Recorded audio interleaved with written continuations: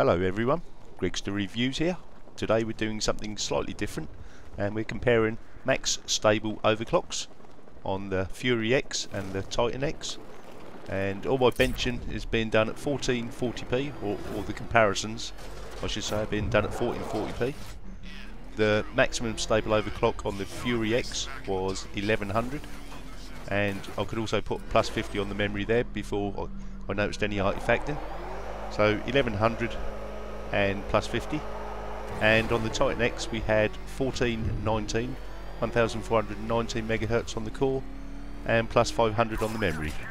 Again, these clocks are very stable, no crashing out on either system. I tell lies, I had a crash out on the Fury X at 1100, but it only done it the once and that could have been a bug, so didn't do it again. We'll leave it at that. I tried a bit higher on the Fury X for 1120, but that certainly wasn't having any of that. It was crashing out quite a bit there. Hard lockups and computer resetting. So what we want to show today is what the actual stable clocks are and what results in, basically, is it really worth overclocking. So I'll show you all the results and you can decide for yourself. So let's stop playing Batman and we'll get down to the nitty gritty. Right, so jumping straight into Tomb Raider. On stock it scored 84.6 for the Fury X, and overclocked it scored 88.7. So a nice little boost there. And on the TX on stock it scored 102.4, quite a bit over the Fury X, but overclocked it scored 111.4. A bit of a boost there from overclocking, but game doesn't need it, runs well on its own anyway. Right, so moving on to the next one, we've got Hitman Absolution, and with the Fury X at stock it scored 45.7, overclocked it was 49.1, and the TX at stock was 51.4, and overclocked that managed a nice little 55.0, so 55 frames per second there. Okay, Shadow of Mordor up next, and with the Fury at stock, the Fury X at stock, it scored 67.2, and overclocked it managed a nice 70.8, good frames there. And from the Titan X it scored 75.5 at stock, and a big jump to 83 overclocked, so a very nice boost there from the Titan X with an overclock. Moving quickly on, we've got Sleeping Dogs now, and the FX scored 60 at stock, 62.8 overclocked, so 2.8 frames on the overclock, and the Titan X scored 66.7, and with an overclock it scored 72, so roughly 6 frames per second gain there. Sniper Elite V2 now, and a bit of a harsh one on the Fury X. On stock it scored nearly 40 with 35.9, and overclocked it managed 38.3, and meanwhile the Titan X smashed this one up with 49.2 on stock and 54.7 overclocked, so quite a big gap between the two cards there. The latest sniper game this time in V3, and the Fury X at stock manages 45.5, and overclocked it gains 2.4 frames and goes 47.9. Meanwhile the Titan X scores 50.9, and overclocked it scores 54.9, so a little bit closer this time, but still quite a big win for the Titan X.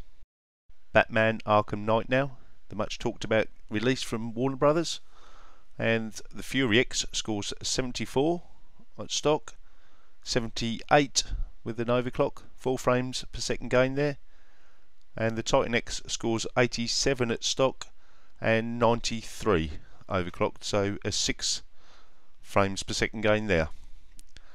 Bit closer between the Titan X and Fury X, which I'm sure a few people weren't expecting, but you can see the gains there from overclocking. The last game we have is Thief, and just quickly, it was 68.5 at stock, 71.9 overclocked on the Fury X, and Titan X was 72.6 and 78.3 overclocked, so a bit closer on Thief.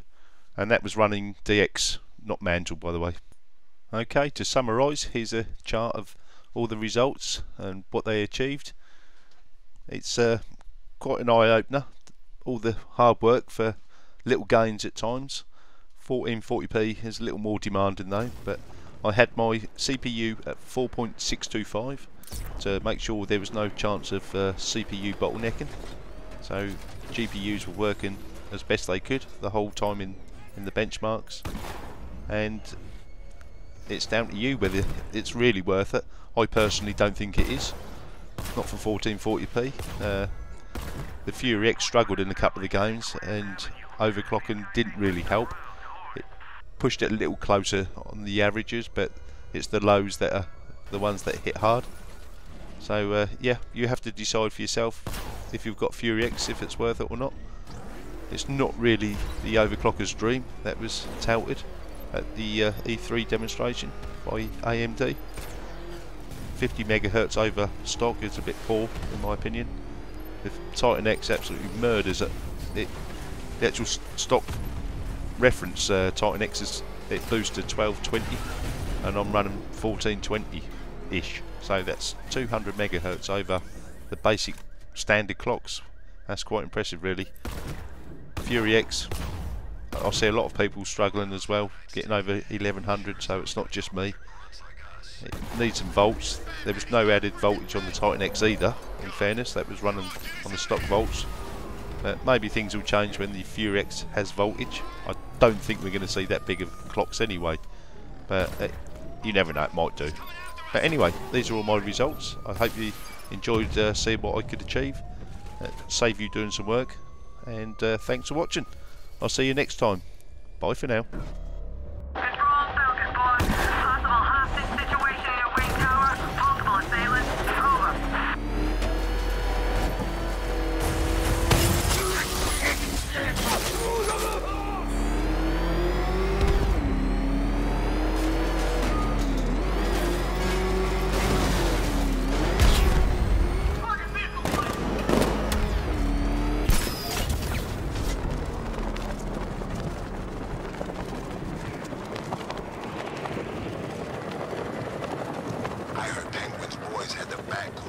Then one of his little helpers turned up.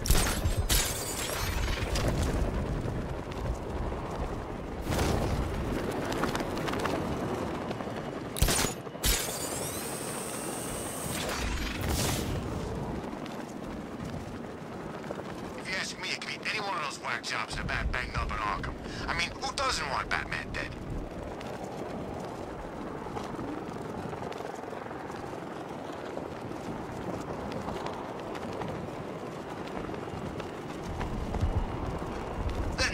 Brats in town.